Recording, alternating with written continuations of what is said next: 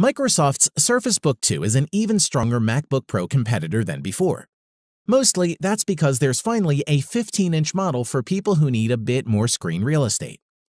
Design-wise, the Surface Book 2 is lightweight and powerful. You can detach the screen with a push of a button, turn it around, and reattach to share content and presentations. It can be used as a versatile laptop, powerful tablet, and portable studio all in one.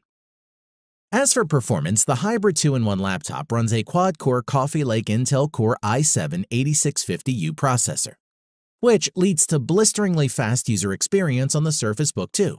And in conjunction with the system's 16GB of RAM and GeForce GTX 1060 6GB GPUs, allows serious photo and video editing capabilities. The 15-inch 3240 by 2160 touchscreen supports all the usual finger gestures, such as pinch to zoom, pan, rotate. You can detach the screen, flip it and attach, and fold the screen down to use the attached tablet mode.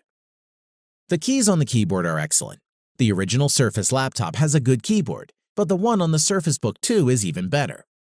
The travel for the keys are just right, and there's tactile feedback to each press. We found the keyboard is exceptionally satisfying to type on, plus it is nicely backlit.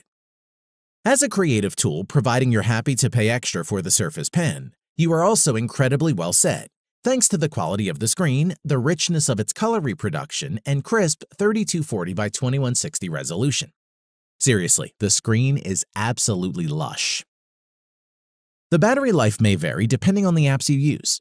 If your work involves rendering 3D, video editing, basically work that requires more processing power, the battery life can be 7 to 8 hours, which is still decent.